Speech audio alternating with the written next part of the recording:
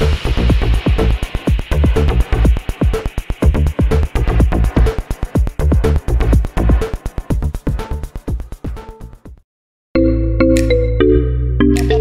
of Radio. I don't know, Brendan. I'm a little stuck for an open this week. What to do? Well, we have to approach this delicately. I mean, it's really this film is, it could end up poorly for us if we make if we say the wrong thing, Certain things we cannot do or say. Right. Ooh. I might have something. Okay, let's hear it. Well, we could talk. No, never mind. Okay. No.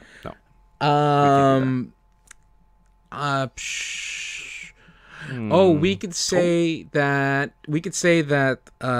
this week's episode is brought to you by K. No, we certainly can't. No, we cannot. We definitely cannot approach. Absolutely that. not do that. No, certainly not. No. Well, I mean, we could just go into the fridge, get a nice bit. No. Yeah. Don't want to eat that. That's it's not okay. No. Or drink. No. Oh no. I got okay. We could do a sketch about how one of the producers or the writer. I'm just let me spit ball here just a little bit. That one of the writers or producers is like the grandson of Al Jill. No, we probably shouldn't. No. Wait, does that mean that my Neil Diamond remake? No, that's out too. Still out. Yeah. Oh, Mr. Brendan, Mr. Nathan, I have idea. Help your show. Okay. Careful. Is fine.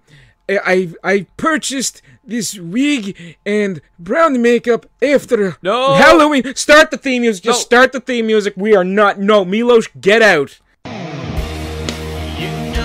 I pick a movie, that's when I'm under pressure now. The question always comes back to me, what were they thinking now? Whoa, what were they thinking?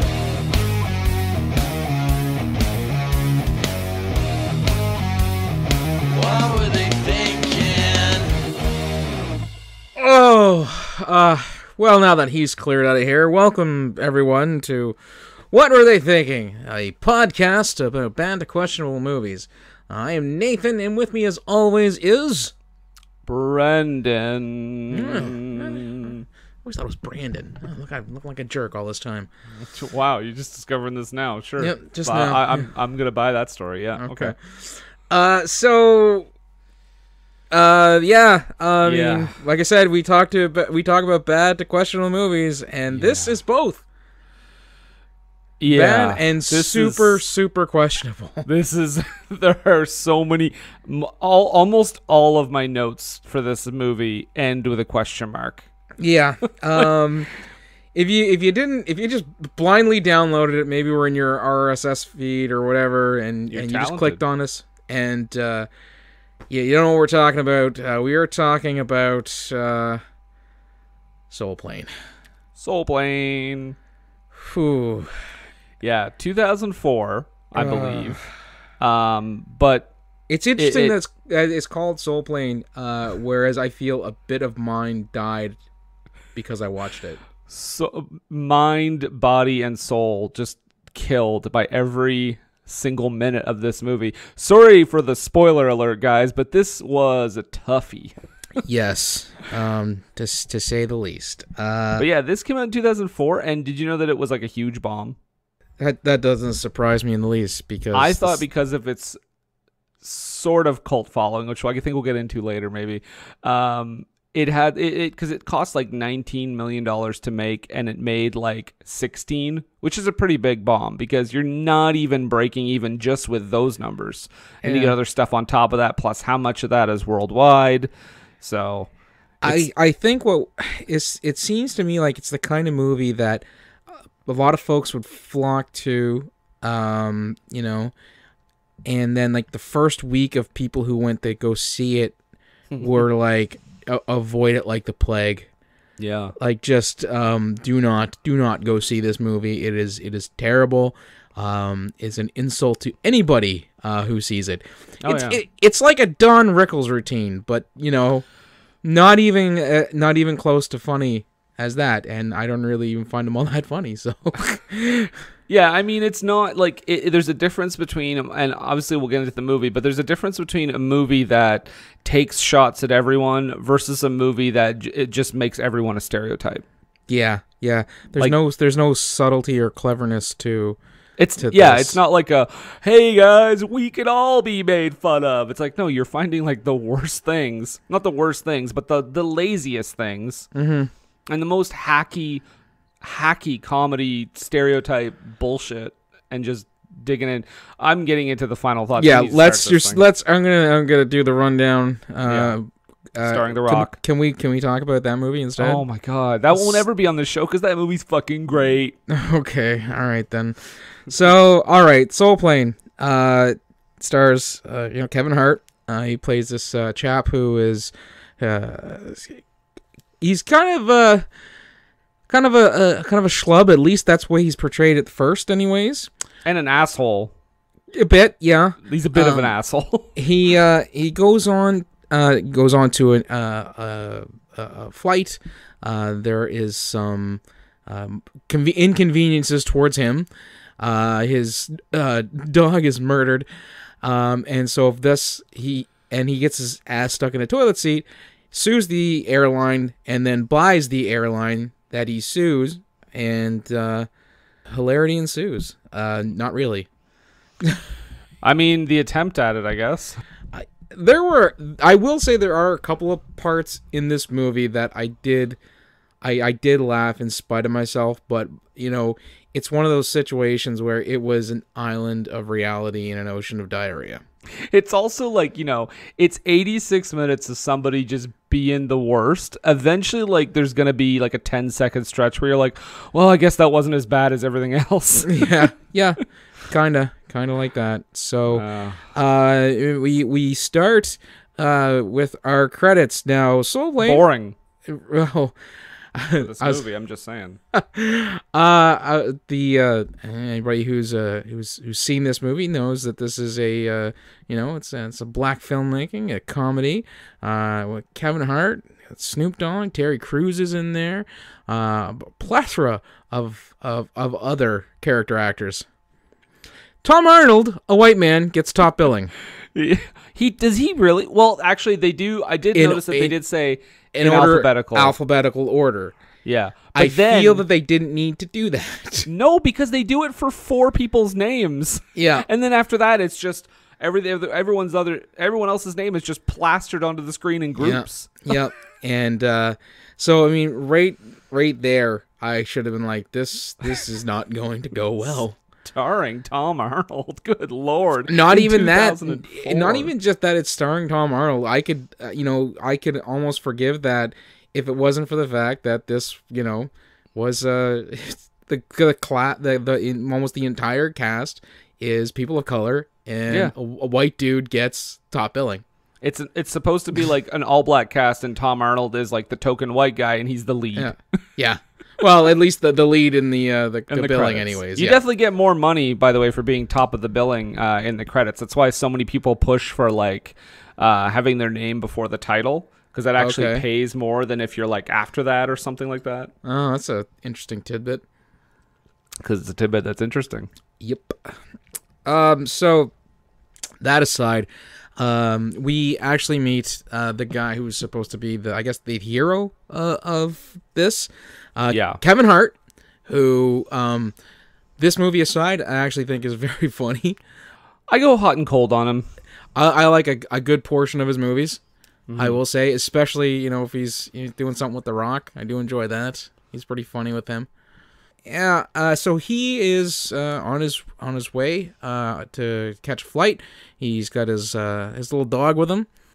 He gets to the gate to go in at the airport, and the fella who is running the. I guess he's supposed to be like the. Would he be like the head steward, like the person who sees you onto the jetway? Yeah, I don't. He won't let him onto the plane because he says the dog's too big and you have to check the dog, and it's a dog he could fit in his hand. Because here's one of the first jokes, Nathan. Yeah. This guy has big old thick glasses, and because of that, he thinks that dog is big. Which, if that's the case, then why isn't he terrified? Because everyone would look like giants. Well, that's what I'm saying too. Like, I mean, Kevin Hart is legitimately holding the dog. Isn't he holding it under his arm? Yeah. Like, yeah. How could he think that a regular sized man?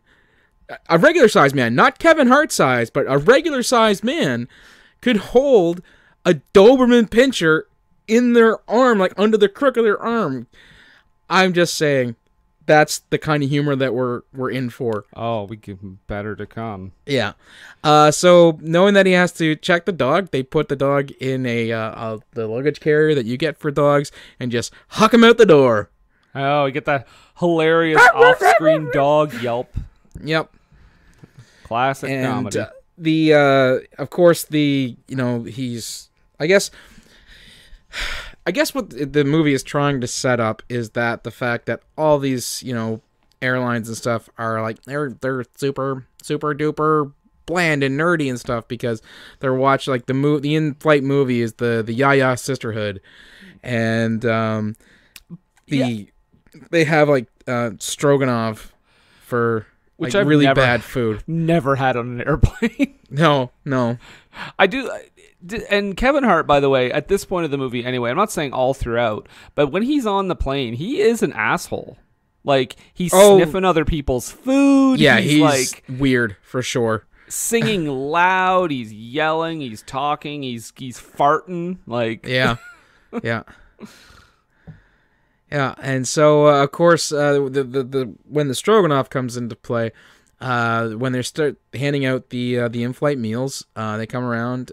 Chicken and stroganoff are the choices, and wouldn't you know it, the lady sitting next to him, she got the last chicken, so he's stuck to have stroganoff. It does not look good.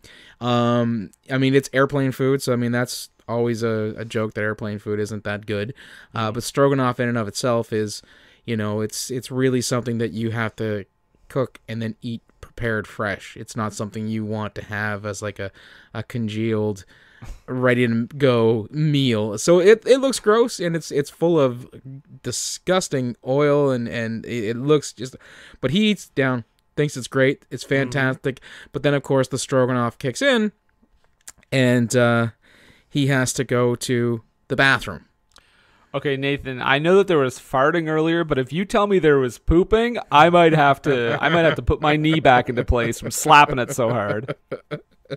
Boy, howdy. I feel that the amount of pooping that old Kevin Hart did in this scene would have actually consumed him. He would have been like an implosion type of thing. Like you should have seen the top of his head kind of sucked down as all of his body weight is pushed out his anus, because that's how much pooping he does in this scene. And then proceeds to get his ass stuck in the toilet seat.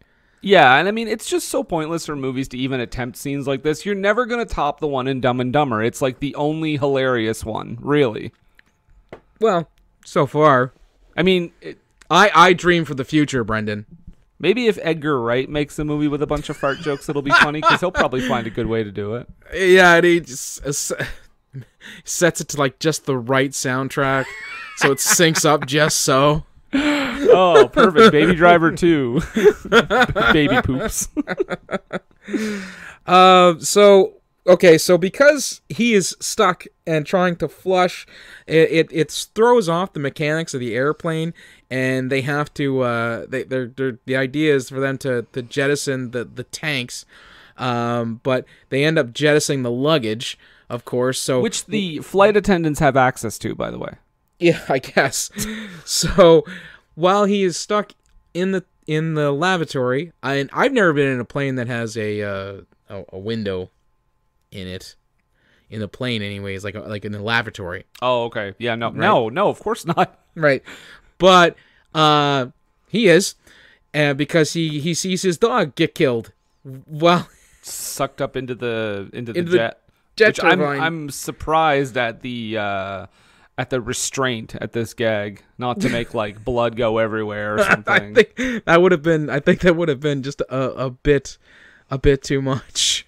It's pretty harrowing when you think of this scene, though, because, like, you know what I mean? Like, if you place this in the world, he went onto a plane, his dog was sucked up into a jet engine, and then he was taken away, screaming and crying about how they killed his dog. Like, so this stuff, I'm not to this level, this insane level, obviously, but, like, this shit has happened at real airlines, like, airport, employees handling things the way they shouldn't be handling them, and people's, like, animals have died or got lost. Yes. And the lesson in that is next time, leave your pets home. They don't know where they are ever, so they don't care if they go to Hawaii. But also, like, airport employees, do your job. That too. But, I mean, I feel that both... And we're going to just move on. We're going to move on here because... After all this, like you said, poor Kev he's carted away when they do land. He's screaming about how they killed his dog. Of course, he was stuck in the in the toilet. So we cut to the courtroom where he is suing the airlines, and of course the prosecutor or the lawyer for the airlines is trying to make him look like a money grubber. And even though his dog died. His dog died, yeah. So they first, of course, they bring up the fact that he's an entrepreneur who's never made any money on any of his businesses or anything like that, and I think that's the crux of their argument. That's pretty much it, yeah. Yeah, and so he gets to give a speech. In the courtroom, which sways the jury, and he's awarded like $infinity billion. Yeah, and he meets up with his cousin Method Man. And my note for that was $100 million for a dog. Emotional distress. I don't know. It was his support dog. Yeah. Well, let's not forget the emotional distress. He was nearly sucked out of a toilet in an airplane. So yeah, there was a lot of stuff going on. He didn't get to have chicken stroganoff. I mean, that's 40 mil right there. So we kind of, I guess we flash forward to months. Was it about a year later? I don't even think they said. I almost feel like they did, but I'm not positive. So I'm not going to pin it to a year or anything. Not going back to check. Right. I would say probably at least a year to buy the airline and then retrofit the planes with all the stuff that he retrofits it with. This is the very, very first flight for them. Of course, it's the airport, and this is where our, I guess, A story and B story first cross over because we get to meet Tom Arnold, his trophy girlfriend, because I don't believe they're married. No, not yet. It could be your future mother, he says to his son. Yeah. Who is dressed almost exactly like him. Mm-hmm. And then, of course, his precocious daughter, who we are led to believe at first is promiscuous, but she's only trying to wind her dad up. To get him mad. I got one like that, so... Not the promiscuity part, but just winding me up to get me mad, so... Yeah. We have this back and forth, too, where she's like... Or he goes, you can't do anything. You're 17. She's like, I'm 18, and that'll come back later in the unfortunate way. Right, but we'll move on to first we see is now. I gotta take a look at this because I didn't take a lot of notes. I just have some stuff here about there was an old lady who was working for him, but she was playing Tekken. Is that what it is? Okay. I didn't know. I wrote down some Mortal Kombat something or other. Yeah, no, I'm pretty sure it was Tekken. Yeah, because they're like, she's old. It's going to take her a while. Yeah, cut to the screen in front of her, and she's playing a video game. Yeah. Yeah. I did laugh at this. Tom Arnold and his son, as I said, are both dressed exactly the same. I think they're coming home from their vacation. Mm-hmm. And they've got their souvenir, their paraphernalia that they got at one of their places they visited while they were on vacation. So both him and his son are wearing a hat that says Crackerland. And I actually did get a bit of a laugh out of that. I think it would have been fine if they didn't have him later say, Didn't you have fun at Cracker World? Remember Cracker World? Get it? Because we're white. By the way, Tom Arnold's name in this movie is Elvis Honky. Hunky. Well, H-U-N-K-Y. I mean, but that's also the joke. Yeah. So because the old lady was playing Tekken, they couldn't get their flight was canceled or delayed or something like that. The long and short of this is, or the short and long of it is, depending on how you want to take that, they have to get a flight switched over to another airline, and it just happens to be Kevin Hart's NWA Airlines. What? And it's flight 069. Flight 069 at Terminal X. Like, just piling them on. Yeah. And so they're before they're whisked away to Terminal X, that's when Tom Arnold has the argument with his daughter about her being, 17, or she's like, I'm going to be 18, that sort of thing. And she starts listing off all the things that she's going to do when she's 18, like including having sex and all the various ways that she's going to do it. And at one point she says ear jobs, which I was like, I don't really know how the mechanics of that would work. You'd have to have a big ear or a small penis. I mean, believe a rusty trombone is mentioned at some point. Yeah, I have heard of that though, but it's the ear job thing that I find incredibly odd. And actually, he says to his trophy girlfriend that that she just won't listen. Mm-hmm. And I'm like, well, maybe it's because she can't hear because of all the ear jobs. Maybe it's just like licking the inside of someone's ear. That doesn't, no, maybe. But that's a thing. Because, it's, if you can do it, it's a thing. A rim job involves running your tongue around something too, so I guess that could be it, yeah. I would still rather talk about all this disgusting sex stuff than Soul Plane, but Soul Plane. Yeah.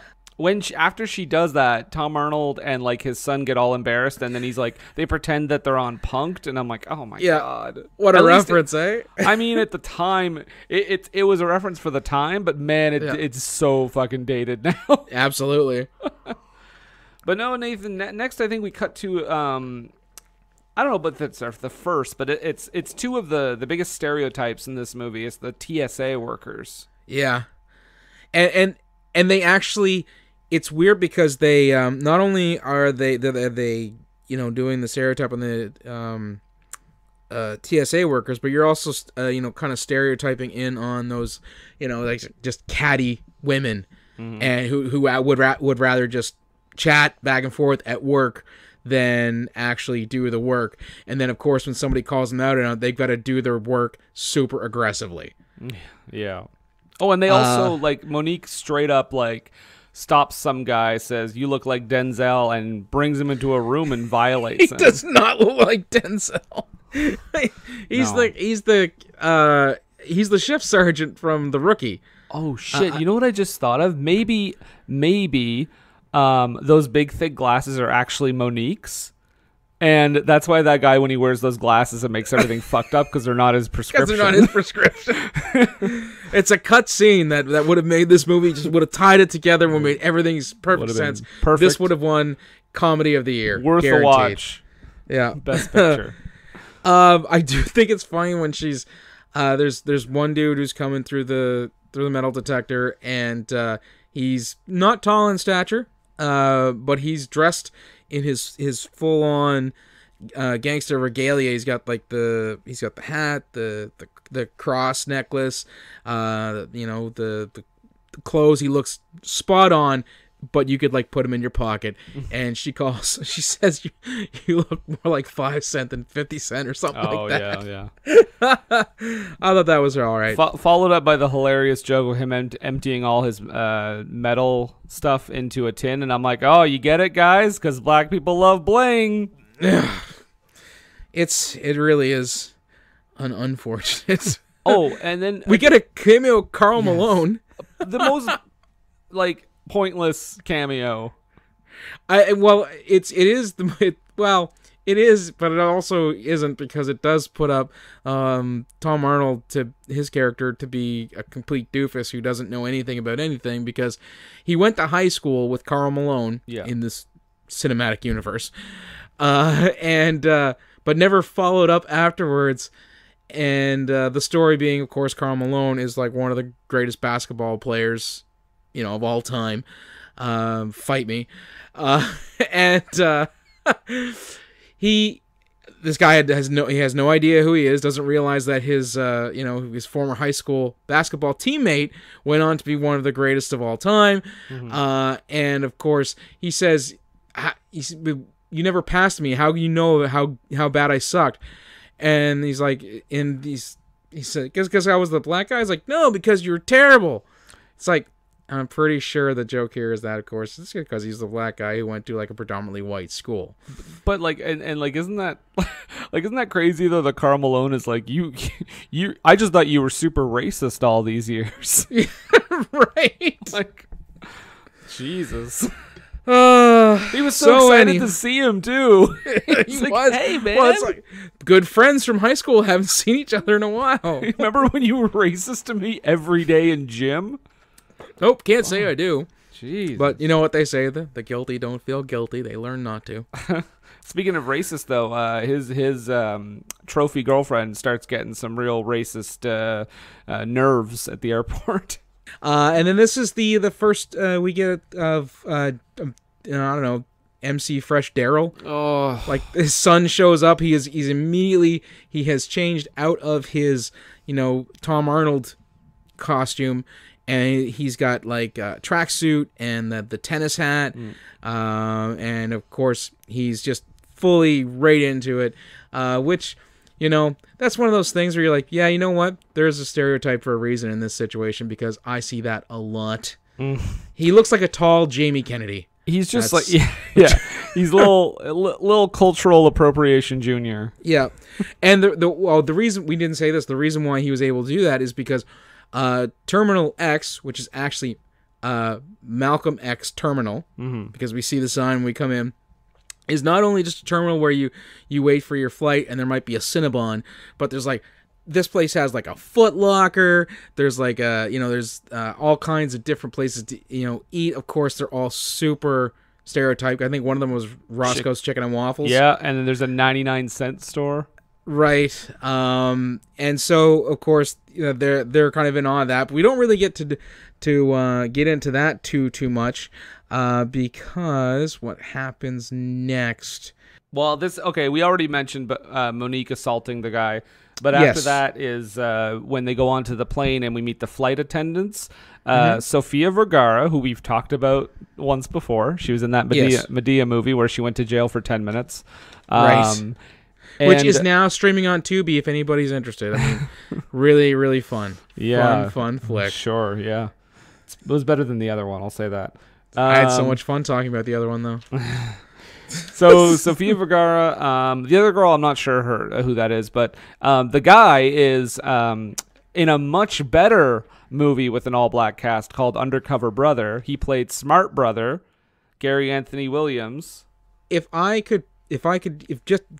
remember us talking about this kind of off before, about how there are some really good and well-made black comedies. Undercover Brother is a perfect example of it.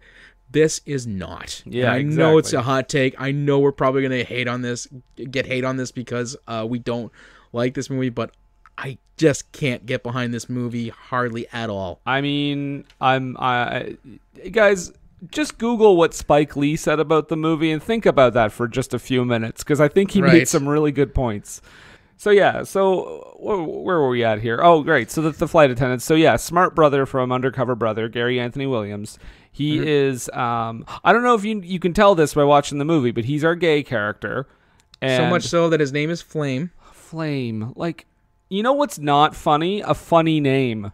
Ever. Yeah. Like, hardly ever. It's...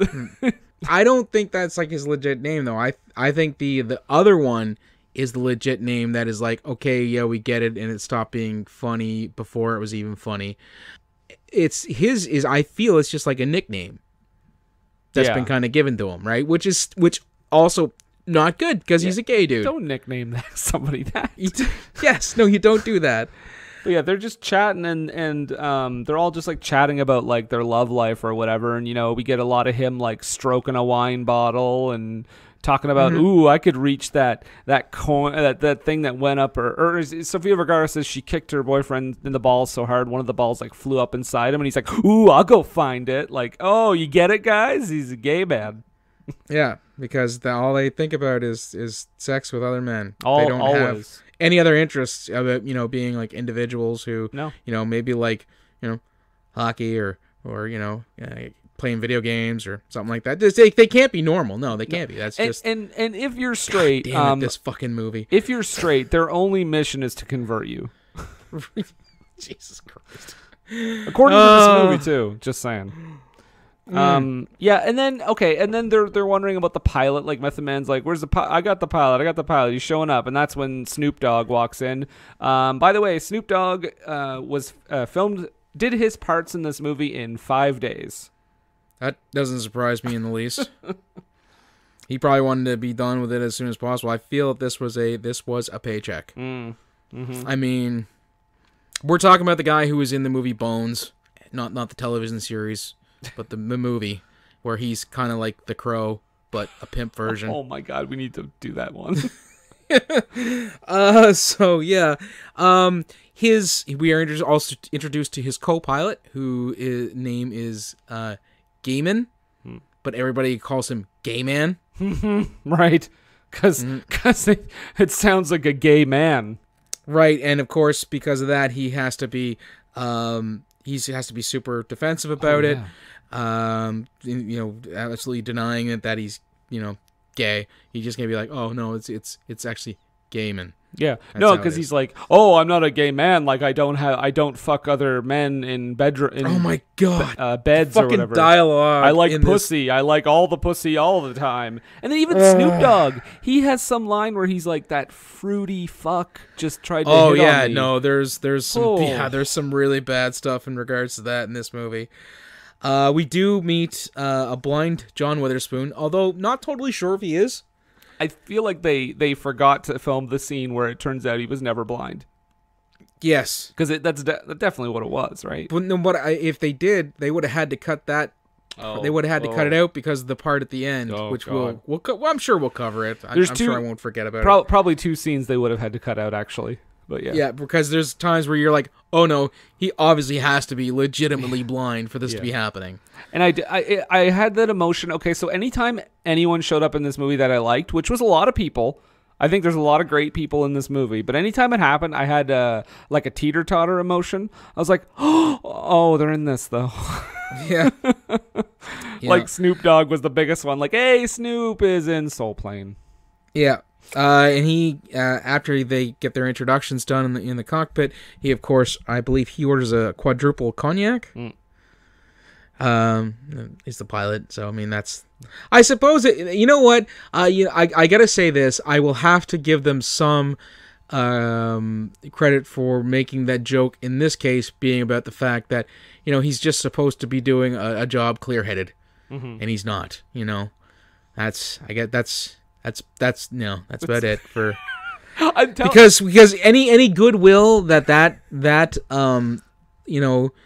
joke got from me was immediately lost after the next scene where we meet a passenger who was in he's in the low class section, because there's first class and then there's like low class, and of course low class looks like a Subway. I mean, not the restaurant where you eat fresh, but the pea-soaked trains that you take under cities. Well, they even have like the straps that you hang on to there. Yeah, and the of course the monitors for the safety videos and stuff, rather than being just regular flat screens or something like that, or at the very least nice televisions. They're like janky 70s tube TVs. Yeah. And the overhead bins are pay lockers. Yeah, which Tom Arnold does, and then he just turns his head like, you crazy people. Like, we might as well have said that. Yeah. The kid makes a fucking UPN joke. Oh, I must have missed that. They walk in and they walk into low class, and the first thing he says upon seeing everyone is like, "This is some UPN shit," and I'm like, "Oh my god." Also, okay. a joke that like doesn't again really dates the movie. Yeah. UPN. Yeah. Well, you know, it made its way into a couple of cartoons and television shows at the time too. I remember they make a UPN joke in the Clerks cartoon. One of the 6 episodes that exists of that. Okay, so we're really the reason why we're getting to this part and why I said any joke that may have gotten some good credit out of me previously is immediate loss because there's a passenger getting on the plane who is Middle Eastern. And he serves to be there for this joke and this joke alone. We never see this character ever again in the movie. He serves no point to the plot whatsoever. Of course, as the camera's panning down, because you're seeing all through this from his point of view, everybody's like, oh, they're all super worried. And of course, they finally do the reveal, and he looks around and he sits down. Of course, he sits down, and Monique and her coworker show up, saying, we're feds now, and they got their eye on him, and all this stuff, because of course, he's Middle Eastern. That's the joke here. Yeah, you get it. Remember 9/11? Yeah. It's oh man, because like the whole thing is like, we're just gonna keep an eye on him just in case. I'm like, yeah, that's not profiling or anything like that. Certainly not. That's just yeah, I get that. Why do I have a note? And again, if anybody has seen this movie, some sort of inebriant is required to sit through it. I have a note that says Nana was great in the sack, and I don't know why I wrote that. Oh, I have no idea. Yeah, or Nana says great in the sack. Oh yeah, no, I know what you're talking about. So there's this couple that want to fuck everywhere in the plane, like they just keep going to new places to have sex. Yeah. And she made a comment, something about like, Nana said a man who's great in the sack is something or other. I don't remember the line, but that's definitely something that she said. And then the guy was like, ho ho ho, and we're all laughing and holding our guts. So my note here is because I was confused as to anybody's Nana talking to anybody and saying, a fella who's great in the sack. Oh yeah. Yeah. We don't get time to really mull that whole psychological scarring over, because we get a flashback where because Kevin sees It's Kevin Hart. It's Kevin Hart. Kevin Hart sees an old flame, not the steward, but actually an old girlfriend. And who the fuck cares about this story? Like, seriously. You know what? It seemed really tacked on. It was so tacked on that I think it's only mentioned in like 3 scenes. Although she gets a fair bit of screen time because of it, so kudos to her for getting a tacked on story ramped up into a really good paycheck. Yeah. Of course, because he sees her, he has this flashback about, the night that they broke up. Mm-hmm. But, and this thing that galls me so much is that why can't we get the whole flashback at that time? Because we have to relive this flashback again later.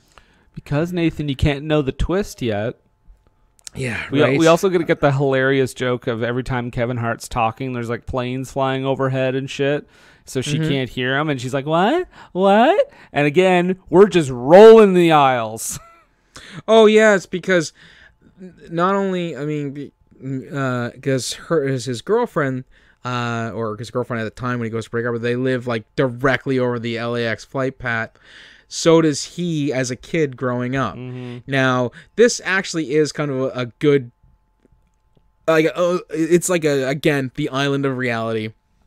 There is it's a social commentary on the fact that all low-income housing for the predominantly black community in Los Angeles is directly over that flight path. So you're constantly hearing loud-ass engines going off all the time. Mm-hmm. So it gets 1 point in the good column against the gajillion in the oh my god, why did I do this? Well, Speaking of which, I think next or right before this or somewhere around the same time, there's a fully produced, and I use that term in the loosest way possible, music video for "I'm a Survivor," where the flight attendants are like telling people how to, how to be safe or whatever. Video. And I'm just like, what is this bullshit? Like, what am I fucking watching here? There's no jokes. It's just we're literally just watching a fucking music video that looks like it was shot in like 40 minutes. There's like two camera cuts. This is so much the least offender of all my grievances with this movie. But it's just no. But it made me even madder than the jokes and the racist stuff in some way, because I was like, now you're just wasting my time.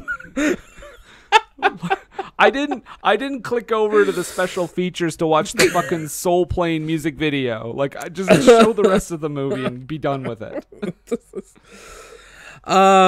So once that's I think it's just before or just after that, the Snoop Dogg and Gaiman are securing the cockpit for takeoff. And Snoop is getting his space ready, getting his stuff out. I think he had a Sanford and Son bobblehead, and he gets Gaiman to lock the cockpit for takeoff, and of course the joke, it's got 1 billion locks on it, like an apartment in a shitty area of town would have. Get it? Yeah, get it. So, and of course the plane has hydraulics. That's the name. I was trying to think of what that was called. The plane was like bouncing and stuff, and I'm like, oh, okay, yeah. Again, not the most offensive joke that they could have told. So I mean, I did like the I think that one of the next jokes that's coming up is where Flight 69 passes by, is it Texas Air, and of course the entire plane is filled with rootin' tootin' Texans with cowboy hats and everything, right? And they all lock their doors as the plane goes by. We might have a different cut situation here. You didn't catch that scene?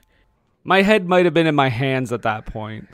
Well, I mean, given the fact that the music video was just before, you might have still been recovering from that. Is this done? What are we doing? But that was again, that was another in the good column. I thought that was a legitimately funny joke. That scared people from rural areas, locked their doors just when somebody drives by them listening to loud rap music or something. What's a weird joke to hear in this, because you have to remember at the time this was going on, the Kobe Bryant rape trial had just happened, or it was about to happen, and because there's a line where Tom Arnold looks at some guy that's sitting next to his daughter, and he puts his hand on her leg or something, and he goes, "Easy, Kobe, she's 17," and I'm like, oh, try making a Kobe joke now. I suppose. I didn't catch that one. So fair play to my Texas joke. Okay. So at this point, Tom Arnold, he's kind of getting, he's protective, and he's I don't know what, he gets up to leave or something and tells his wife to read one of the in-flight magazines. And so she's looking at the magazines. Oh, he got to go to the bathroom. That was it. Yeah. So she's reading the magazines, and there's a picture of a guy, like a model on the front of the fucking magazine, who has a dick down past his knee. Mm-hmm. That is the joke. That's the joke. And then the kid is like, "I'm gonna go walk around the plane," which is like the laziest reason to just get him out of the scene. And then, she just, goes full on, oh, this magazine, I gotta find this guy. Because we learn that guy is on the flight, too. We do, yeah. Although there's a really fun the way Kevin Hart describes him later, which I did kind of get a laugh out of. But, yeah, Tom Arnold has to go to the bathroom, and he meets our bathroom attendant. D.L. Hughley. Played by D.L. Hughley, yeah. Who, by the way, I think is the only one putting effort into the movie. I'm just going to say it. I'm going to say this because it's like Snoop Dogg's situation. I feel like all these scenes could have been filmed in just a couple of days, and he was one and done. Mm-hmm. So he didn't have time to get exhausted by this script. Yeah, nothing he says is funny in the movie, but I'm just saying he just seems more not worn down by this. the idea he's there just to be the bathroom attendant. Now, anybody who's ever flown and knows that airplane bathroom stalls are small. Not this one though. It's got a stall and an attendant who gives out like mints and stuff like that.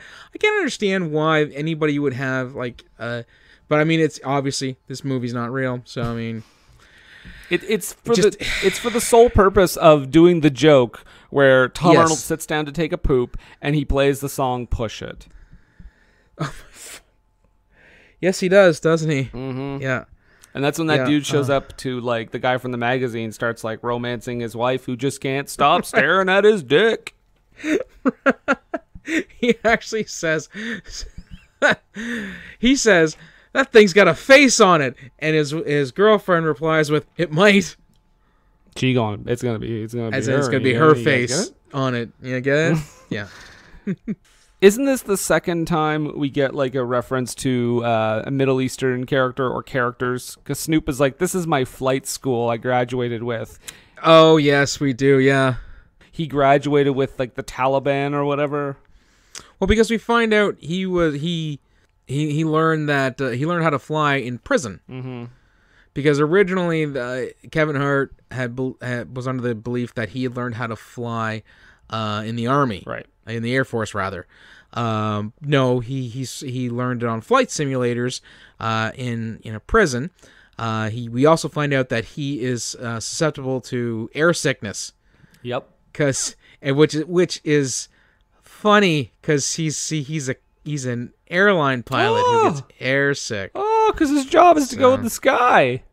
Again, and he gets sick when he goes in the sky. Kudos to them for not being insensitive to somebody in some way, shape, or form. With that joke. Yeah. Although there is a weird insensitive joke, but I don't know why it's offensive, but it just feels weird because Kevin Hart comes in and he starts like freaking out over all that. And then he says like, Snoop, whatever, gay man. And he goes, it's gay man. And then Kevin Hart says, you gonna be a gay man. What? What kind of threat is that? That's like when your grandmother says something similar in that way, not about the gay man thing, but just it meant not making sense. It's like, Nathan, come, clean up your room. But Nan, I'm playing Nintendo. Oh, I'll Nintendo you. I've heard that. Yeah, I heard that one all the time. What the hell? That doesn't make any sense. You're gonna Nintendo me. How are you? What? Just get in here, which lets you know that Nana didn't have actually a really sly, quick wit, which I guess that's what happened to Kevin Hart in this scene. There's a fun line where Snoop says about them getting flying. He says he's gonna get them higher than Redman. At the Source Awards. At the Source Awards. Which that line kind of made me chuckle, and only because of the fact that I was like, Method Man's in this movie. Method Man's in this, yeah. The alcohol choice is Colt 45 or Alizé. Yeah. So we get those hilarious things. And then what's funny is Tom Arnold is like, can you describe what those are? And then the kid, I think... Oh, yeah, so he describes it, and then the pilot, when the pilot makes an announcement, that's when the kid, like, translates it, and he's like, amateurs, and I'm just like, I want to murder this kid. We also get the handing out of the in-flight meals. Oh, yeah. First class is getting baked potatoes with sour cream chives. Remember that, because that will come into play with John Witherspoon here shortly. Don't worry, we haven't forgotten about him. They're getting a fantastic, luxurious meal, and of course, low class is getting Popeye's chicken. And you only take one piece and pass it back. Come on, guys! Remember, share 2 napkins. Yeah. So it's funny because they're supposed to be poor. You see, right? Why do I have Disco Lemon? I don't know, Nathan. I can't decipher that. Disco Lemon is not a character. Was it one of the drinks or something? Oh, maybe. I don't know. God, you're pretty. I had to get messed up to see this movie, and I had to kind of get messed up to talk about this movie too. So I thought you were about to say I did mescaline to see this movie. No. That would have ended super poorly. Here's my notes, man. It's just like an orange. Yeah, this is an orange. Yep, that's right. This movie was sun-kissed. It was juicy, let me tell you. Boy, howdy. What were they thinking? It was really appealing to me. Oh, my God. It was a real slice of cinema verite. Oh, somebody take his mescaline away. I'm getting. That's it. But this is pretty much the scene you talked about because John Witherspoon is like still being a huge perv, and he talks about like, I used to have this girl who got on a trampoline and whatever. God. And he's trying to hit on this very austere lady who's sitting next to him, and he's trying to kind of carouse, but obviously he has to be blind for this to happen. He thinks he's getting to third base, but she has gotten up and left, and he is molesting a baked potato. He's fingering a potato, which I know the character is supposed to be blind, but is he also stupid? Yes. I don't think a potato feels like a vagina. I'm just gonna put it out there. And also, I mean, if that baked potato is piping hot out of the oven, and he's got third-degree burns on those two middle fingers. I mean, I'm just that too. And also, later on, he takes a whiff, and I'm like, he doesn't realize it's sour cream and chives. No, because he says, "Ooh, she put cilantro on it. She's crazy. She's crazy. I like that," or something like that. He also, by the way, we should mention he's fingering a potato in his seat, and he ejaculates in his pants. Yes, and which we never see him cleaning up. Well, no, he goes to the bathroom. He just washes his hands. That's all he does. Right, and he gets D.L. Hughley to help him out, and of course he can't resist sticking his fingers under D.L. Hughley's nose, and he's like, D.L. Hughley's like, I don't know what you think you did, but you did not finger anybody. And he's, what are you talking about? And that's the cilantro. That's where the cilantro line comes from, because that's him taking a whiff of it again. And he only wanted to wash one hand, if I remember correctly. He doesn't want to wash the stinky pinky hand. Right, he wanted to save that for later, I believe, was the gist of what he was saying. It was pretty gross. So yeah, it was disgusting. But you know what? We haven't talked about stereotypes in a while, Nathan, because the gay character comes back. Yeah, can we talk about Flame's Asian lover? His Asian lover, and he also... I mean, Kevin Hart, he has some line about like how he had to go get his stomach pumped or something, and Kevin Hart, of course, has to be like, "Hey, that's gross! Don't talk to me about that! Ew!" And then at one point they have Flame like trying to grind him, and I'm like, "Stop! Like it's such a. I know this is like a stupid comedy, but that's such a harmful stereotype for like a gay character. It's just the fact, and not even just the fact. I mean, even for 2004, that's crazy lazy. It's so lazy. So lazy I had to rhyme it with the descriptor. It's crazy lazy. Crazy lazy. It's just so like, yeah, and it's so regressive, and like, I don't know. It's gonna be the name of my next band too. And it'll go along with how dedicated we are to making an actual album and music. Just crazy lazy. We don't do a goddamn thing. But it's also just like, I don't know. It rings too true to like real assumptions people make about, like, you know, horrible people make about gay people to be funny. Like, it's just like you joked about earlier. You know, all they want is to convert you. It's like, no, dude, just shut up. Yeah. Guess what? They don't give a shit. They don't care. They really don't. They just don't. And what they want is they want you not to care as well. Exactly. That's the easiest way to put it. But yeah, he gives Kevin Hart like gay best friend advice. You know, that thing was like, you gotta go to her. You gotta go to that girl and get her back. And nobody in the theater gives two sweet fucks about this romance. But we do care about the romance we go back to, because this is the two people that are just fucking everywhere. Yes, and they end up in the bathroom, right? They go into the bathroom. This is the third scene with DL, and they're going at it hard, and she wants to like choke him out. Mm-hmm. To you know, because she not only does she want to do it all over the plane, but she is crazy kinky. Yep. I mean, you know what? Whatever. I mean, do your thing, but I mean, this is not played for like, oh, this is played in a mocking way, not a I think that again, it's weird that you have to be like, I think the joke here is, but the joke here I think is that she's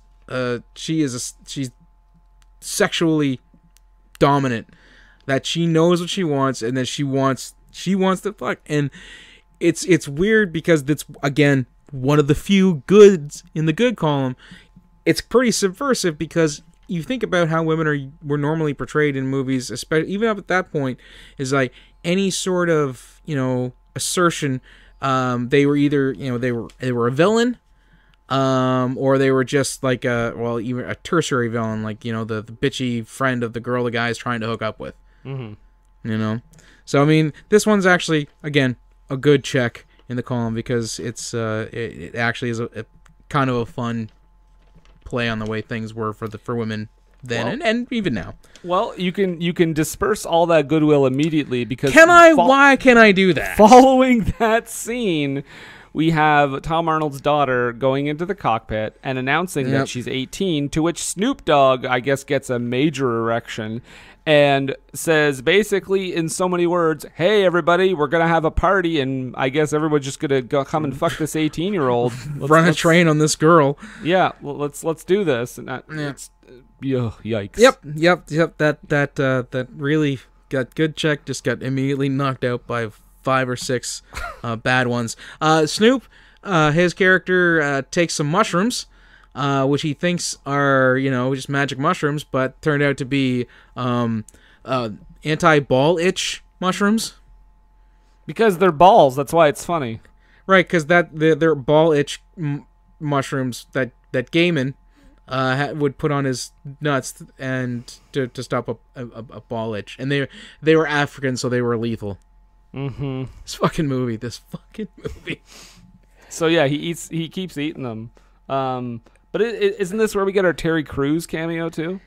Yes, because and guys, this sounds all over the place because it is. I mean, it's basically a parody movie, which I always said was going to be hard to cover on this show. We're doing our best. There ain't much of a plot. Just letting you know. No, and it's no like I said, no. I would have rather watched "Don't Be a Menace to South Central" while drinking your juice in the hood than watching this. Or "I'm Gonna Get You, Sucker." Oh my God, that would have been. We couldn't have talked about that. That's a fantastic movie. It's too good, yeah. Yeah. Anyhow, it's this Terry Crews here. He's working security at the club that they just opened, I guess, in the airplane, where I think Little John is playing, and Big Boy. Yep. But first we have to have Terry Crews there, who doesn't want to let Tom Arnold in because he's not on the list. We think there's going to be a really great scene where Terry Crews just punches Tom Arnold right the fuck out. I was hoping. But, of course, Terry Crews says, "Are you ready? You ready to take this ass beat?" And he's like, "I am, because that's my daughter in there." And of course, this tugs on, Terry Crews' heart, because his daughters and how much he loves them, which made me wonder if this was a Brooklyn Nine-Nine prequel. Yep, I wrote down he just went full Terry Jeffries. Yeah, it tugs on his heartstrings, so of course he lets him into the club. Go get your girl. Oh, that's sweet. There couldn't possibly be a negative thing that happens after this to dissuade all that. Oh, wait. This is the other gay joke coming up. Yeah. Because they're looking for Gaiman, the co-pilot. Mm-hmm. He left. They can't find him. And they get on the radio and say, "Attention, gay man. I've got to go." What does he say? I got to go take a shit, basically. So please come up here, and we need you in the cockpit. And who hears him say "gay man"? The gay guy. Every gay guy in the plane. Well, we see him react first, and he smiles, and then we see all the gay people, including, I'm not sure what this movie is trying to say, but I think there's supposed to be trans people in there, as well as priests. Hilarious. Ha ha. Take that, low-hanging fruit.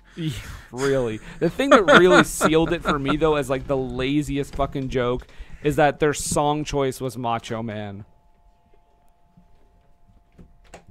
Oh, yeah. Well, I mean, it could have been YMCA, but still, I mean... No, but I mean, either one. Anything by the Village People would have been just like, come on, guys. The fucking hackiest thing. Like, come on.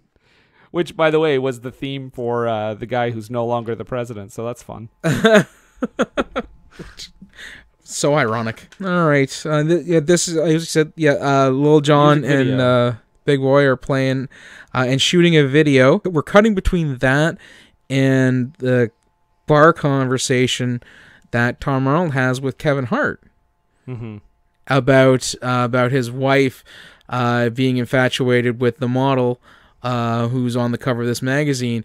And Kevin Hart apparently knows exactly who he's talking about. And he's like, he describes him, the clothes that he's wearing, and I think he says, "Dick like a tree trunk." Yeah. And he says, "Yeah, that's the one." He's like, "Oh yeah, you're never getting her back. You're not getting her back. Have you even tried to talk to her?" And Tom Arnold says, "No, she's still got the vocal cord damage." Get it? She blew him, and he's got a huge dick. We got a big dick. Got in her throat. Hilarious. I'm laughing now as I say it. So I mean, obviously, begrudgingly into the good column for me it goes. But yeah, that's just the basic bullshit thing of like, you know, he's basically telling Kevin about his, you know, his relationship with his kids, and Kevin's talking about his relationship with the girl he likes, and they're basically telling each other, be better, and, you know, everything's gonna be fine. It's at this point that Snoop Dogg dies, or so we think. Because well, he goes on a real bad mushroom trip, and we think he's dead. We forgot to mention that Kevin Arnold's kid is co-directing this music video that they were shooting beforehand. Oh, yeah, because remember he was there. He actually gave advice to the director to put more scantily clad women into the video. And then when that kid does that fucking dance, when he's just shaking his head and his arms and stuff, I'm like, fuck off. Just absolutely fuck off. Oh, wait, we forgot to mention that Snoop Dogg almost crashes the plane so he doesn't have to pay child support. Right. We got to throw that line in there. Put that in there. What do I have? Okay, and I know the teabagging one, because that's where fucking Tom Arnold. I almost said Kevin Arnold. You said Kevin Arnold earlier. Did I? You did. Kevin Arnold, which is Fred Savage's character from the Wonder Years. Okay. So imagine that when I said that this was happening to a young Fred Savage. But Tom Arnold has teabagging explained to him by Kevin Arnold. No, Kevin Hart. There you go. So imagine young Fred Savage explaining teabagging to Tom Arnold. No, I don't like that at all. but with the voice of Daniel Stern in his head, remembering it. Because turns out Tom didn't know what teabagging was, so by golly, I told him. And then cut to Fred Savage explaining it. Maybe we're writing a better movie. We're writing a better movie. Maybe I shouldn't have been having this kind of conversation with an adult, but who was I to judge? I was a kid. And it was the 60s. Okay. But the couple that always fucks comes into the cockpit and they're like, "Hey, Snoop, do you mind if we fucking hear?" And the joke is like they're hitting turbulence, so it makes Snoop look like he's like nodding and throwing his hand up and stuff. So they start doing that until they realize that he's dead and they start freaking out. At one point, Tom Arnold meets up with his daughter again, and they have a heart-to-heart or whatever. And, you know, we get the reveal because she says, "I'm only saying this, like, super sexual stuff to get back at you, to make you uncomfortable." And he says his wife left him for a woman, and then he has a line about, like, you know, your mom doesn't want to be with me anymore, and your mom and Dorothy don't want to be with me at all. And I'm just like, oh, okay, so his wife left him for a woman, and then he said, "Hey, threesome?" Oh, God. That's basically what happened there. Yeah, because he does something to the fact that I'd love to be with your mom. I'd love to be with your mom and Dorothy. So they need to find another pilot, and Gaiman they find in a hot tub with a bunch of ladies because he's straight. Okay, just want you to know. Yeah, and he's in his drawers, and he slips getting out of the jacuzzi and is dead or knocked out. I don't care. Wow. We're just being honest because I don't think there's evidence of either one. We don't see him again, so let's say he died. Okay. Because we immediately go, I think next is we go to the scene where Redman and he's trying to convince Kevin Hart to jump out of the plane with him. Yes. Because the plane's going down because they have no pilot. Wait, did you say Redman? Red Man. You mean Method Man? Oh, yeah, you're right. It's Method Man. We're high as Red Man, and Method Man's in this movie. Right. Oof. This movie, man. It's doing a number on me. I don't think this is a rare episode where we both, had hard drinks. Usually I got a beer and you got a drink, or you got a beer and I got a drink. Yeah, maybe this formula is not going to work out. You know what? I think it's required for this film. It's true. Yeah. So I mean, yeah. So Kevin Hart, not Kevin Arnold, not Kevin young Hart, Fred Kevin Savage. Hart. He now is like, no, I'm not gonna jump out the plane with you in this parachute, Method Man. I'm going back to the cockpit and I'm gonna land this plane. And his girlfriend is there and she believes in him. And we have that other part of the flashback that where we find out that Kevin, the reason he broke up with her was because he heard her arguing with her dad about going to college, and he's like, I didn't want to hold you back, and whatever, movie, I don't care. I really don't care. And she forgives him. Yeah. And she believes in him, and of course he goes in and he gets on the headset with the tower, and they put him on hold. Right? That's hilarious. We also get a line because all of a sudden the cockpit is just an open door at this point. People are just coming in. At one point, Method Man was sitting in the co-pilot seat, and I was like, "What?" Well, because he had a change of heart. And before this, Snoop was just flying, and he was just sitting there. Yeah, because that was after Gaiman left, but before Snoop, went on the mushroom trip, he was in. I think he was in either selling weed or just smoking up with Snoop Dogg. Yeah. Monique says she wants to ride the black box to safety. Yes, that line actually did. Okay, that was my one moment. It wasn't even a full a full throated laugh. It was just like a. Yeah. Entendre, I get it. Yeah. But what wasn't funny is the scene that follows this, because Sofia Vergara is like, they try to figure out where everything is, and she's like, oh, I know, I used to fuck a pilot. Let me just put myself in the exact positions.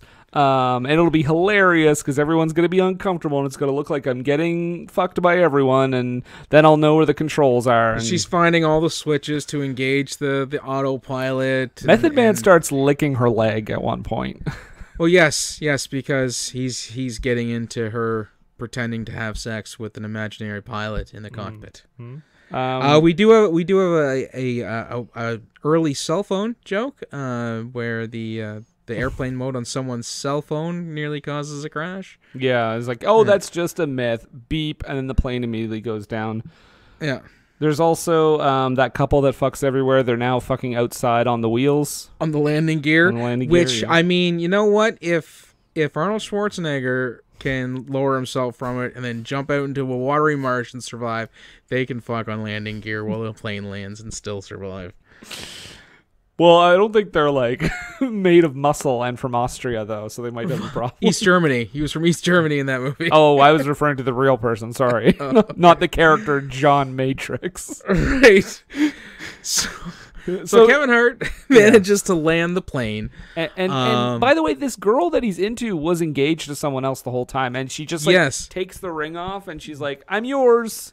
Yeah, with no soul searching involved, no, wondering how this is going to affect her fiance, his feelings, the life they have built together, because they are engaged to be married. We're not talking about I've been seeing someone for a couple of months. We didn't even meet the guy. Right. So, I mean, he could be absolutely ruining this guy's life who believes this girl is his soulmate. And then she's just dishing the ring for some guy who, thought he was doing something noble, a half a decade ago or something? Yeah. And they land in Central Park, so the joke there is that someone steals their rims. Yeah, and we get the how expensive 84-inch rims are. Mm-hmm. We did fail to mention, because we mentioned some of the interior retrofitting they did for the plane, but there was also there were spinner rims on all the landing gear because they, you know, get it because it's blinged out. You get it. Yeah. There's another, and then one more gay panic joke for the road, because John Witherspoon is like standing there and he says like, "Ooh, I smell you, baby," and then of course it's Flame, and then John Witherspoon immediately feels his neck for an Adam's apple and starts like freaking out and panicking. So it's like that, and also like Flame like being like, "I'm gonna trick this blind guy into having sex with me." Yeah. It's SNL awful. did a sketch like that in the 80s where John Lovitz was a blind guy and Steve Guttenberg was like a gay man, and he kept trying to trick him into having sex with him. Guess what sketch has never aired in repeats? That one. Oh, really? That's a fun little interesting tidbit. So now that they've landed in Central Park, not at LaGuardia or JFK, we get aftermath stuff. Mm-hmm.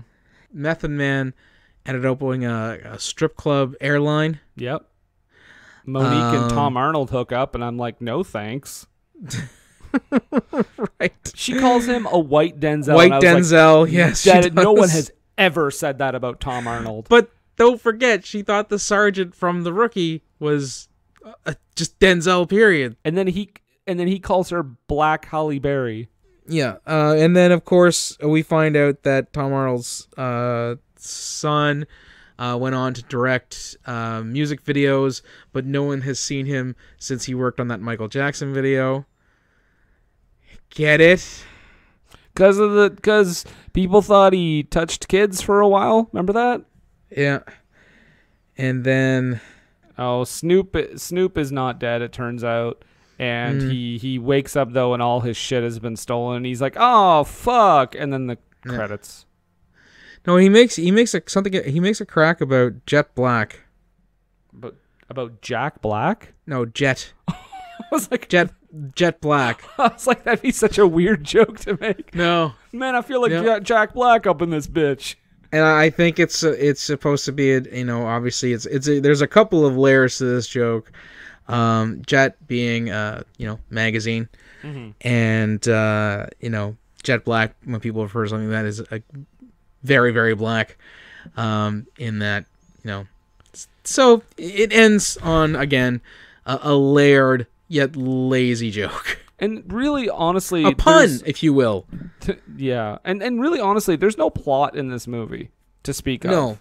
No, you could feel they were definitely going for more of a scary movie, but one of its several sequels vibe. They think it's Airplane, but it's not. It is not. It is not. And even Airplane is a very funny movie, but if those same jokes were made in that movie today, they would have to remove some of it. Like some of it you go back and you're like, ooh, okay. 1980. But that movie, but 90% of that movie holds up to this day. So yeah. So Nathan, this is where we usually run down the ratings. So I'll just say, what is your rating, and why is it Avoid Like the Plague? You are correct to assume that it is Avoid Like the Plague because it is lazy, almost offensive to its core, and I just woefully unsubtle. It's as subtle as a wrecking ball that Miley Cyrus comes in like it's that. Yeah. If you want a better movie to watch, like we mentioned, Undercover Brother. 100%. I'm gonna get you, sucker. Yeah. I'm gonna get you, sucker. I would even recommend Don't Be a Menace to South Central while drinking your juice in the hood over this movie. The first scary movie better than this. Yes, the first scary movie way better than this. And if you're looking for maybe not necessarily the satire aspect, but maybe just a straightforward comedy. Death at a Funeral, the remake with Chris Rock. Yeah. I'm also gonna say Tales from the Hood. Yeah, almost just about any movie in the history of black cinema over this movie. And even another movie with some slightly problematic homophobic stuff in it, but Hollywood Shuffle is better than this too. Yeah, but again, product of its time. Well, that's what I mean. At least that movie can say, well, it was made in the 80s, whereas this was made in 2004. Which a lot of the gay stuff was still perfectly that. No one batted an eye at that at the time. If you remember correctly. not publicly anyway. It didn't have any repercussions anyway. No, that's what I mean. Yeah. You know, and thankfully things are more different now. Yeah, thankfully we're being a little. And I'm guessing your reason why it's to avoid like the plague for you is just a carbon copy of what I've just said. I would say it's worth a watch. If you're the devil. Fucking liar. Yeah, April Fools was a couple weeks ago, bud. I would say it's worth a watch if you're secretly Jeffrey Dahmer and still alive. I want you to watch this over and over again, you fuck.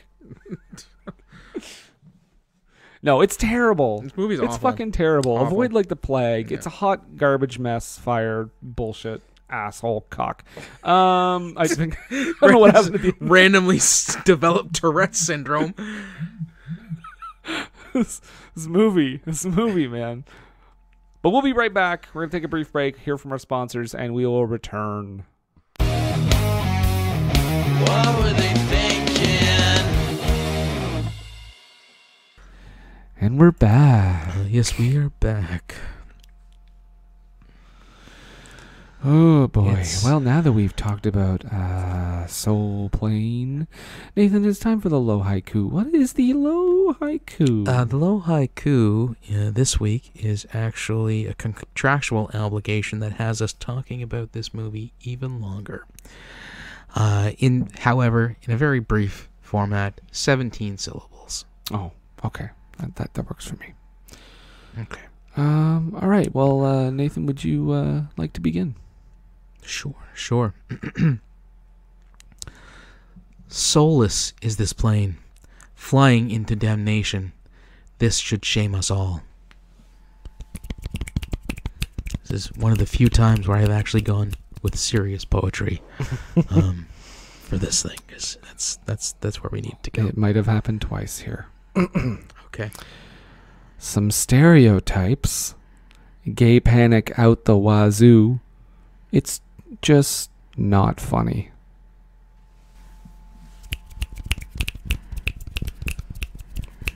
You're good. I do find it intriguing that you used the gay panic out the wazoo, considering the wazoo is slang euphemism for the anus. I might have subconsciously done that, and then because I realized immediately after I wrote it.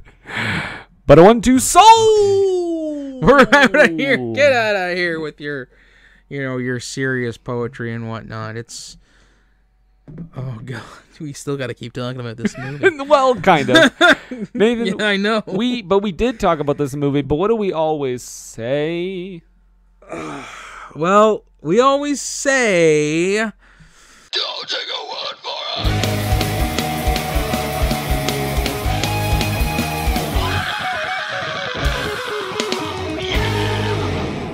So yes, that's right. Don't take our word for it. Nathan, what are the critics saying about Soul Plane? Well, the critics gave it 18%, which seems high. Like 18% of critics said this is a pass.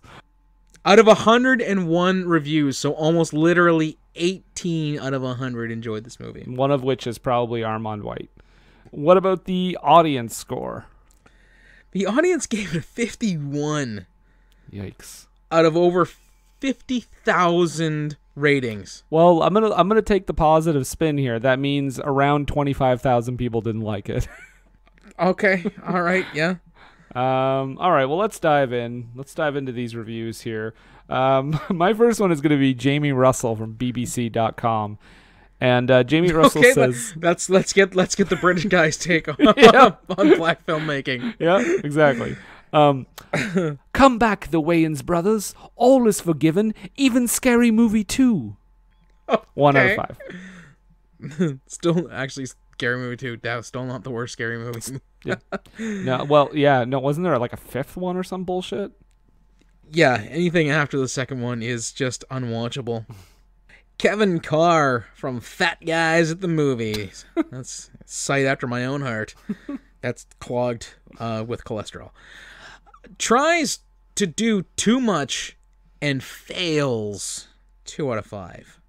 Okay, so here's something we talked about, Nathan. David Newsair of Real Film Reviews says, it's hard not to be offended by a sequence in which an Arab man boards the airplane, much to the shock and horror of everyone around him. And that review is not a retrospective review. That was from September 28, 2004. Yeah, that was when the movie came out. So there you go. One of the reviews has a swear word because it's all like asterisked out. Yeah, I'm gonna give a guess at this one because it's Richard Klein, and I'm looking at it and I'm counting the number of asterisks or asterisks, and I think it is a shit-eating style of humor that might have seemed funny in theory, but virtually nothing sparks on the screen. And that's from Richard Klein from Shadows on the Wall. Shadows on the wall. Like a dog without a bone, an actor on alone. All right. Okay, well, this is an odd... I'm going to pick this one because it's one of the few positive ones. It's from Eric D. Snyder of ericdsnyder.com. Just want to point out... D. Snyder? No, I wish. Just want to point out, based on this picture, a very white man, I'll say. Positive review, he says, uneven but often very funny. When it spoofs black culture, the movie connects solidly. This one from Mark Palmero from the coast out of Halifax, Nova Scotia is the reason why I picked it. So I'm going to read this as maritimer there, fella. The airplane formula gets reworked as a raunchy send-up by of black racial stereotypes, but the movie has an aura of bad sketch comedy there, fella. I added the there, fella. I wasn't gonna read another one, but then I found our old late friend Ken Hankey. What did Ken have to say about this? Well, Ken had some words. He says the makers of Soul Plane simply have no taste, and they try to make up for it by demonstrating that they also have no talent. Woo! It's a good thing he wasn't a fashion critic. My goodness, that was cat-y. Ken came to play. Right? Meow. Okay, so Sean McBride, Sean the movie guy, he wrote, older audiences will be offended by most of what passes for comedy in Soul Plane, but there's no denying that a younger, hip-hop flavored crowd should be quite amused. 2.5 out of 4. Oh. But it's still a rotten review. Yeah, I mean, Roger Ebert, when he gives stuff 2.5, he still says thumbs down. I think it's like 3 or up is like a full thumbs up. Oh, okay. 2.5 is like his border thing where he's like thumbs up, it's just, thumbs down, but it's like just missing like a little bit just to push it into a good movie. Other folk might enjoy it immensely is what he's getting. Yeah, okay. And now we shall delve deep into the depths of the snake pit. Yep. So the audience review is Vincent T. Gives it 1.5 out of stars, and he says, "My gosh, an insult to black people the world over." Okay. Yeah, he's spot on. But Tatiana S. This movie is so funny. The cast is amazing. I laughed from the beginning to the last scene. This is for adults due to the kind of jokes they played around. Soundtrack is also really good. 5 out of stars. I mean, soundtrack Woeful. by the RZA, I will say, is one of the credits at the beginning. So nothing. So this has to be one of those movies that the soundtrack is considerably better than the movie. The soundtrack took me back a little bit too. Some of those songs, I was like, oh, I remember hearing them back in the day. Okay, Lucas N. Gives it 1 out of stars. If you are a black person, I discourage you from seeing this movie. If you are a white person, I discourage you from seeing this movie. In fact, if you are any type of person, don't see this movie because it is a bad movie. All right, so my next one comes from David G. And he writes... David Geffen, probably. Okay. It's better, funnier film than 3.6 out of 10. See it on HBO. 3 out of stars. Okay. So it's better than 3.6, but not better than 6 out of 10. Yeah, it's between 3.7 and 6. Yeah. All right. I think Grederica J is a little confused with their review here. I love this movie, but it won't play. Okay. I think you need to get a new DVD player, Grederica. My next one comes from Brian M. I can only assume it's former Prime Minister Brian Mulroney. Oh, boy. And he writes, "It's been way too long since I've watched this. Lol." He would like this movie. 3 out of stars. Ugh. Oh, by the way, I just realized Grederica's comment, because there was a note here that Kevin Hart had said that like this was a movie that got bootlegged super hard before it came out, like on the streets, and his quote was, "It made $40 million on the streets," which I'm wondering now. I'm wondering now if Grederica bought a copy from like a bootlegger. She's like, "It's not playing." Hey, Kevin, you know why I made $40 million on the street? Because nobody wanted to pay legitimate money for this movie, and nobody ended up watching it because like 3/4 of those movies don't work. All right, my last one is from Carlos V. And his review reads as such: "Relax, idiots. This is a really funny film. Top 10 in my all-time favorite movies. 5 out of stars." That's a cry for help. My last one comes from Anastasia, so the former princess of Russia. Sure, she's on Rotten Tomatoes. Yep. And she writes, "Okay, last parts, 13 to own." No. 4.5 out of stars. Wow, I couldn't have said it better myself. I think the 13 is supposed to be like a heart, Oh, okay. as in that she'd love to own it, but it doesn't come off that way in the text on Rotten Tomatoes. We sound so old. I think when she puts those symbols together, she's trying to make a heart. It's a winky face. I know it's a winky face. I've seen them use it before on the cellular phones. All right. Well, those are the reviews for this hunk of shit. So next week, Nathan is going to pick a movie, and it's our 5th Thursday, so that means it's a small screen shameful. We'll tell you that much. Reason to celebrate. And I mean, it's going to be one of those rare movies until like probably July, because we have a lot of Patreon stuff. We have Listener's Choice coming up. So here you go. It's going to be one of those rare movies that we pick in the next couple months. But Nathan, give us a clue as to what's coming. Okay. Are you guys all ready for this? Rah, rah, sis boom, hiya! There you go. So yeah, there you go. There you go. Nathan, is there anything you want to ask? Maybe not about the movie, but, you know.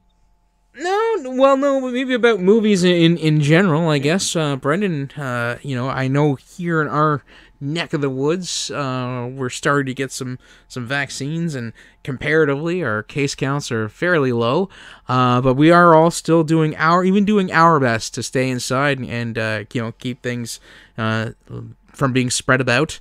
And in doing so, we're taking part in a lot of television and movies and things like that. So it makes me kind of wonder. Live puppet shows, yeah. Right. Well, about that, what you watching, bud? I actually just watched a little horror thriller called The Rental.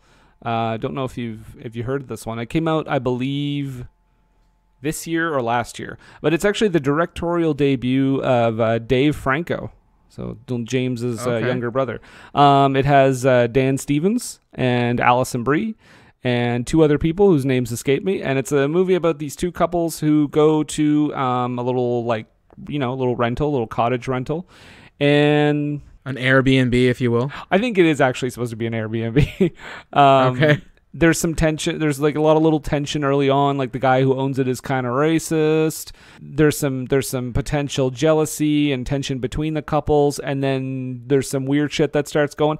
It's one of those movies where I want to say less about it and just say that it's a really great little tense horror movie. It takes some unexpected turns, and it's a slow burn. I will say that. But yeah, check it out. The Rental. I believe you can watch it on Prime in Canada. Okay, cool. Well, I actually watched. What are you watching, bud? I don't know. I don't know, but I'm watching. I watched anyways. Another horror movie. I know. Surprise, surprise. But this one was a little ditty called "The Devil's Reign," and it has Tom Skerritt and William Shatner between Star Trek the series and Star Trek the motion picture, so he was definitely slumming it. And finally, Ernest Borgnine as the villain. Is he the Devil's Reign? He is the leader of a satanic cult. And the practical effects makeup they use on him in the closing scenes of the movie are just superb in that they look ridiculous under high definition standards. Also, I don't feel they need to do any sort of real, prosthetic or makeup work on him, given that his eyebrows make him automatically already look like the devil. Yeah, I mean, he looks like an evil version of the guy from Up. Yes, he does, and that is also on Prime in Canada. And I'm guessing probably just about everywhere else, because it doesn't look like it would look like a whole lot to secure the rights to broadcast that movie anywheres. All right, it starts off promising and just quickly loses all steam. Perfect. Strong recommendation from Nathan there for The Devil's. Hey, you know what? I would rather watch it again than watching this movie again. I say that about a lot of movies. You know what movie you can't say that about, though? Postal. Still better than Postal. No, this is still better than Postal. Not by a large margin. No, it's in... Or a large marge from Pee-wee's Big Adventure. It is pretty close to being as bad as Postal. It's in that ballpark. Yeah. Which is Comiskey Park, I think. Yeah, Comiskey Park. Yeah. I still think Sharon Tate is at the bottom, but it's very close for me. It's very, very close. So I can still confidently say still better than Postal. Nathan, your good friend Montrose is here to say a few quick words. Yes, and he's got a pep in his step these days, I'll tell you what. Let's get him here. Hello! It's a good friend Montrose Monkington III here, and my goodness, as I said before, it is great to be back. Just a quick missive, because I want to have as little association with this movie in any way, shape, or form as possible. So check out Montrose Monkington TV on YouTube. Be friends with me at Facebook, the group Montrose Monkington III Esquire and Friends. And finally, tweet at me at Montrose III, number 3RD on Twitter. But don't tell them you heard it on this episode, because I, again, do not want to be associated with this movie. Thank you. More later. Yeah, make sure you use the promo code Monkington Soul Plane. Don't you dare, you rat bastard! Wow. I've never heard him swear like that before. He really tested the censors on this show. He does not want to be associated with this movie in any way at all, even just through talking about it. All right, well, that's the show. That's all from us. You can find us on all the podcast apps. Of course, our home base is Age of Radio. Big time. We're on Facebook, Twitter, Instagram. Twitter and Instagram, you can follow us at WWTT Podcast. Just search for us on Facebook. We're on patreon.com/WWTT Podcast, Redbubble, TeePublic, all that good stuff. But that all having been said, Nathan, I've got questions. Oh, I don't know if I've got answers, but I'll give it a shot, pal. In a world... Thanks, LaFontaine. In which the movie Soul Plane exists. Oh, it's not a world I want to live in. How can one person have faith in a living God? Not so much a living, just a benevolent one. A benevolent God. How can there be one if this movie exists? That's my main question, Nathan. That's your main question. And on top of all that, for an intelligent being, an omnipresent being in the sky that could allow this monstrosity from just playing on several multiplexes, some probably filled with people having to put this into their brains, having paid theater money. I didn't pay a dime, and I still feel like I wasted theater money. I'm so bummed out after watching this movie of how bad it is that all I can really, really fucking ask right now is one thing. Go right ahead. What were they thinking? Look inside your tiny mind, then look a bit harder. 'Cause we're so uninspired, so sick and tired of all the hatred you harbor. So you say it's not okay to be gay, well I think you're just evil. You're just some racist who can't tie my laces. Your point of view is medieval.